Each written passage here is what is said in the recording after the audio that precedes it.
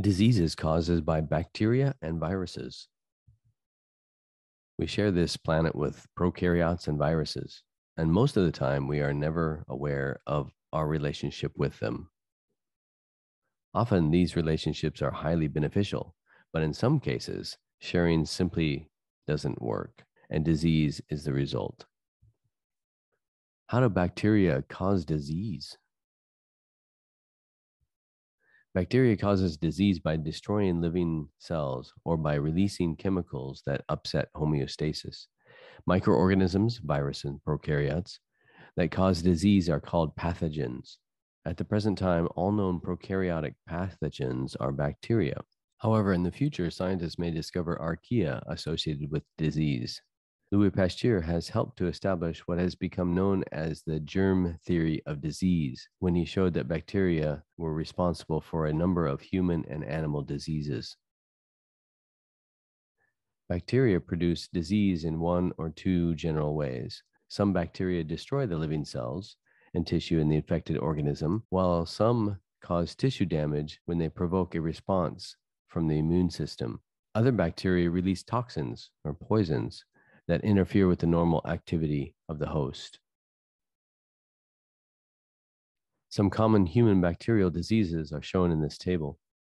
Lyme disease, bullseye, is a rash at the site where the tick bite appears, fever, fatigue, headache, and transmission by ticks. Tetanus, the effect is lockjaw, stiffness of the neck and abdomen, difficulty swallowing, fever, elevated blood pressure, and severe muscle spasms. The bacteria enter the body through a break in the skin. Tuberculosis is fatigue, weight loss, fever, night sweats, chills, appetite loss, bloody sputum from the lungs. And the transmission, bacterial particles are inhaled. A disease, bacterial meningitis, high fever, headache, stiffness, nausea, fatigue. And it's transmitted, but the bacteria are spread in respiratory droplets caused by coughing or sneezing, close or prolonged contact with someone infected with meningitis. Strep throat, effect on the body is a fever, a sore throat, headache, fatigue, nausea, and it is transmitted by direct contact with mucus from an infected person or direct contact with infected wounds or breaks in the skin. One example of bacterial pathogen that damage host tissue is the bacterium that causes tuberculosis. This pathogen is inhaled into the lungs, where its growth triggers an immune response that can destroy large areas of lung tissue. The bacterium also may enter a blood vessel and travel to other sites in the body, causing similar damage, where the body tries to fight the tuberculosis but hurts the organ. Bacteria that produces toxin include the species that causes diphtheria and the species responsible for a deadly form of food poisoning known as botulism. Diphtheria has largely been eliminated in some countries, but outbreaks of botulism still claim many lives. Although most bacteria are harmless and many are beneficial, the everyday risks of any person acquiring a bacterial infection are great enough to warrant effects to control bacterial growth. Various control methods are used. Washing hands or other surfaces with soap under running water doesn't kill pathogens, but it helps dislodge both bacteria and viruses. Chemical solutions that kill bacteria can be used to clean bathrooms, kitchens, hospitals, and other places where bacteria may flourish. Low temperatures, like those inside a refrigerator, will slow the growth of bacteria and keep most foods fresher for longer periods of time. The sub-zero temperature of a freezer essentially keeps bacteria from growing at all. Boiling, frying, and steaming can sterilize many kinds of food by raising the temperature of the food to a point where the bacteria cannot live. Sterilization of objects, sterilization of objects such as medical equipment at temperatures well above 100 degrees Celsius can prevent the growth of bacteria. Most bacteria cannot survive such temperatures. A number of drugs can be used to attack bacterial infections. These drugs include antibiotics.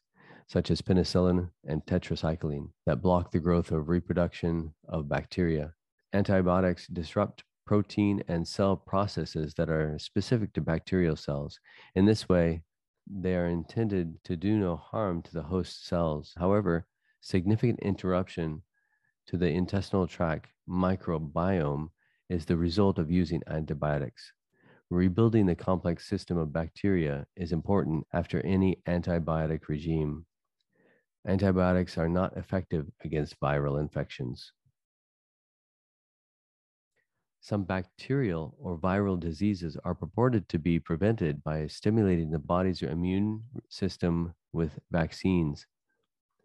When injected into the body, a vaccine is designed to prompt the body to produce immunity to a specific disease.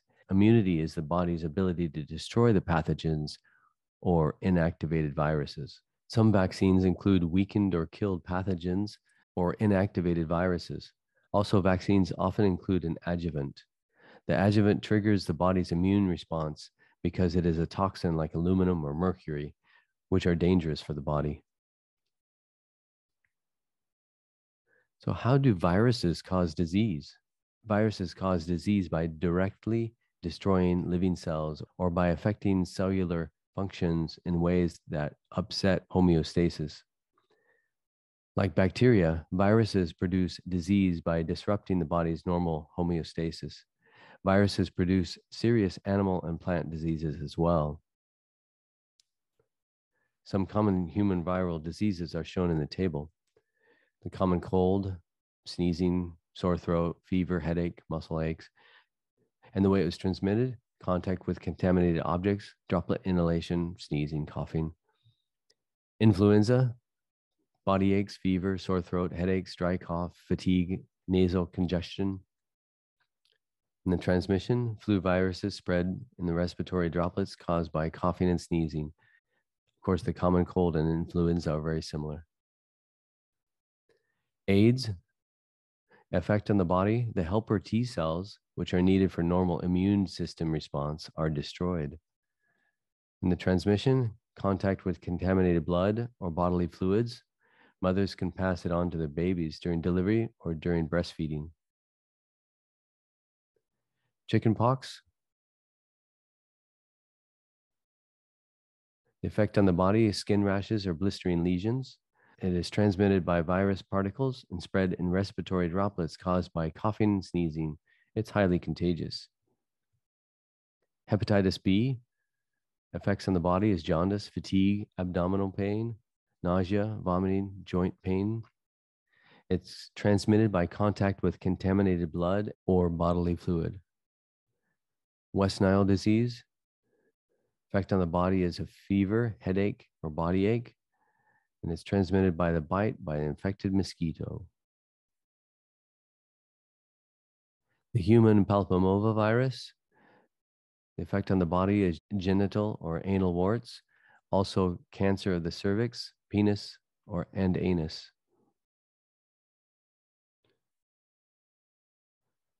It's transmitted by sexual contact.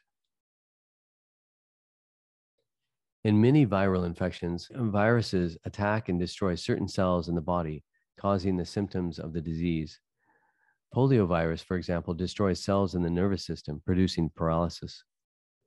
Other viruses cause infected cells to change their pattern of growth and development, sometimes leading to cancer. Many vaccines have been developed in the last 3 centuries. Today, there are vaccines against more than 24 infectious diseases. Are they effective? Looking at the history, in 1769, Edward Jenner performed the first inoculations against smallpox using the less harmful but similar cowpox virus. In 1880, Louis Pasteur developed vaccines against anthrax and rabies. In 1923, Albert Calmet and Camille Guerin developed a vaccine against tuberculosis. In the 1950s, Jonas Salk developed a polio vaccine that uses inert viruses. Albert Sabin developed a polio vaccine that uses weakened viruses. Before the advent of polio vaccine, hospitals were filled with polio-stricken children in machines called iron lungs, which helped them breathe. Historically, even before 1919, Before the vaccine development, the Red Cross made public aware of the threat of tuberculosis using posters such as this one. In 81, a vaccine against hepatitis B that uses recombinant DNA gains government approval. In 86, US President Reagan signed a bill exempting vaccine manufacturers from liability. Any vaccine-related injury compensation is not paid by the vaccine manufacturer, but the US government. 2006, a vaccine against human papillomavirus, a virus known to cause certain cancers, gains approval. In 21, an mRNA vaccine used against COVID did not see success it had touted. Death rates and hospitalizations for vaccinated populations were similar to the unvaccinated. In addition, there are reports of dangerous side effects from the COVID vaccines. Are these negative reports true? What double-blind studies have been done on vaccines, especially the COVID vaccines? Cold and flu viruses are potentially transmitted by hand-to-mouth contact. Effective ways to help prevent infection include washing your hands, avoiding contact with sick individuals, and coughing and sneezing into a tissue or your sleeve, not into your hands. Cold and flu viruses are unique in that they change, whether naturally or aided, and they work as a parasite. For this reason, vaccines are ineffective, as we have seen. One very powerful way to build immunity to cold and flu viruses is naturally. After being exposed to a virus and recovering, the body recognizes and withstands better the next time it faces the same or similar virus. The survival rate for those who have had a cold or flu is very high. The new flu vaccines are reported to damage natural immunity. If the aim is to build herd immunity, where the general population is able to hold out so that the virus passes, then natural immunity is best. What do you think? Unlike bacterial diseases, viral diseases cannot be treated with antibiotics. In recent years, limited progress has been made in developing a handful of antiviral drugs that attack specific viral enzymes that host cells do not have. Also, these treatments include an antiviral medication that can help speed recovery from flu virus. Fortunately, traditional medications and inexpensive antiviral treatments have been safely used for many years. These successful preventions and treatments have been mocked. Why? Why are emerging diseases particularly threatening to human health? The pathogens that cause emerging diseases are particularly threatening to human health because human populations have little or no resistance to them, and because methods of control have not yet been developed. What is the source of these emerging pathogens? If pathogenic viruses and bacteria were unable to change, whether naturally or with human interference, they would pose far less of a threat. Unfortunately, the short time between successive generations of pathogens allows them to change rapidly, especially in response to human efforts to control them. An unknown disease that appears in a population for the first time, or a well-known disease that suddenly becomes harder to control, is called an emerging disease. This map shows locations worldwide where specific emerging diseases have broken out in recent years. In recent years, these new diseases, such as severe acute respiratory syndrome, SARS, in Asia, have appeared. At the same time, these diseases thought to be under control have come back. E. coli, 2 locations, multi-drug resistant tuberculosis, diphtheria, West Nile virus, dengue, Ebola, cholera. Changes in lifestyle and commerce have made emerging diseases even more a threat. High-speed travel means that a person can move halfway around the world in a day. Huge quantities of food and consumer goods are now shipped between regions of the world that previously had little contact with each other. Human populations that were once isolated by oceans and mountains are now in close contact with developed parts of the world.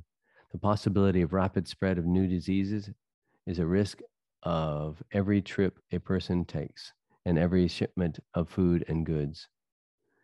Because of their sudden appearance and resistance to existing control methods, emerging diseases are of particular concern. Deeper understanding of the functions of the molecular structure and genetics of bacteria and viruses will be one key to defending against them. Will you be the next Nobel Prize winner?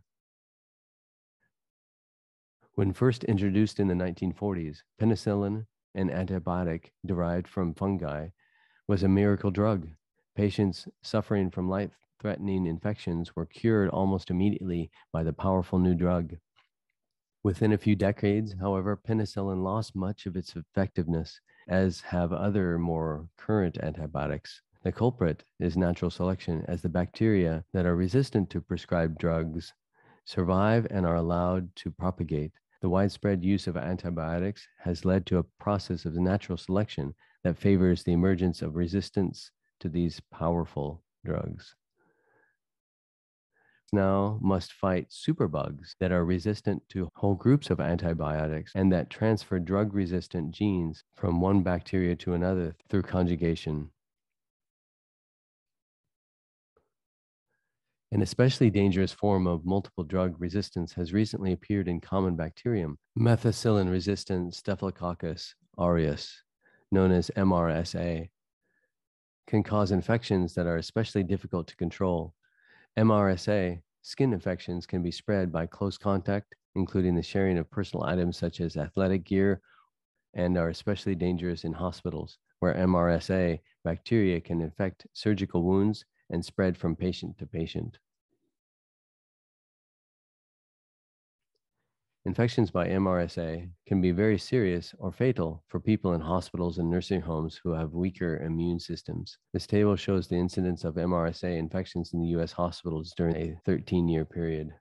The increase has been significant, from 2,000 to almost 400,000 cases. I'm curious what the death rate was. In 1972, Stanley Prusiner became interested in scrapie, an infectious disease in sheep, the exact cause of which was unknown. Experiments revealed clumps of tiny protein particles in the brains of infected sheep. Prusiner called these particles prions, short for protein infectious particles. Prions are misfolded proteins in the brain that cause a chain reaction of misfolding in other normal proteins they contact, eventually clogging the brain tissue and causing disease. Many animals, including humans, can become infected with prions. How prions cause disease is similar in some ways to viral infection. Are prions another disease like a virus?